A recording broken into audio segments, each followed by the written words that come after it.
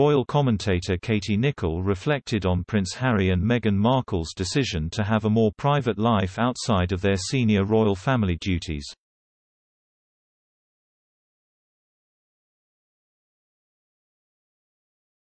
While speaking on Channel 5's Secrets of Royal Palace, Ms. Nicholl noted Prince Harry's departure could act as a blueprint for other young royals like Prince Louis and Princess Charlotte.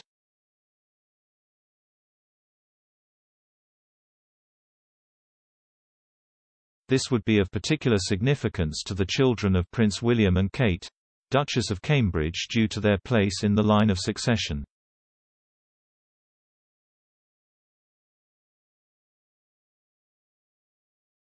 Ms. Nicholl said, "This was Prince Harry relinquishing his title, military appointments, quitting the royal family for an independent life."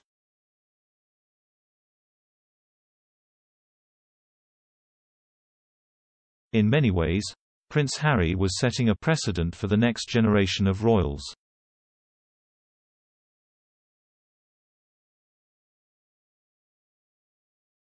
If this works, it may well be a blueprint for Princess Charlotte and Prince Louis and other royal children down the line of succession.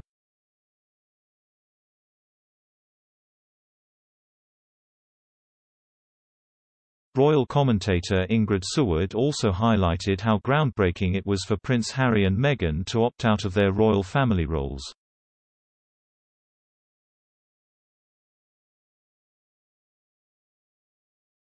Ms. Seward said, "Prince Harry said we want to move to North America, but we want to keep all our charities, patronages and everything going here."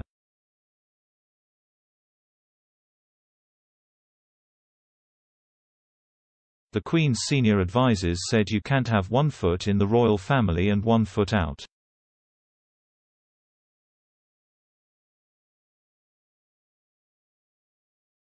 That is not going to work.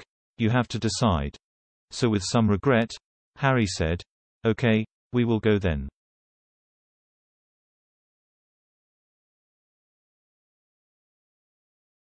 Any royals that would follow in the footsteps of Harry or Meghan would have to tread carefully to avoid their perceived errors.